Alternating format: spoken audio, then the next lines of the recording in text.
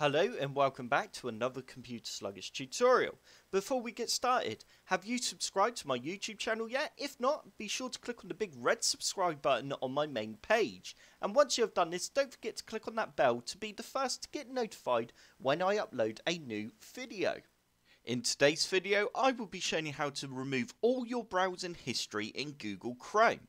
To start off with, first you need to open up Google Chrome, and once you have, you need to head on over to the top right hand corner and click on the three dots.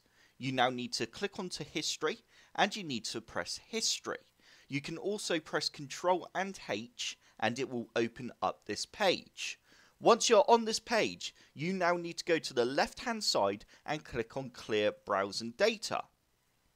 And we can now choose from a few options of what we want to remove. For example, on the Basic tab, we can remove browsing history, cookies and other site data, and cached images and files. And we can also choose the time range between last hour, 24 hours, 7 days, 4 weeks or all time.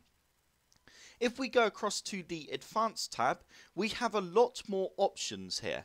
We can actually remove our passwords, our autofill form data, content settings, hosted app data, and media licenses.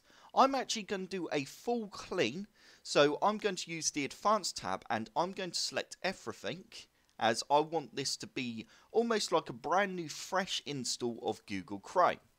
Once you're happy with your selection, you then need to change your time range to all time. And we can now go ahead and press Clear Data. And that is done. It really is as easy as that. I hope this tutorial has helped. If it has, hit the like button below and subscribe for more computer sluggish tutorials.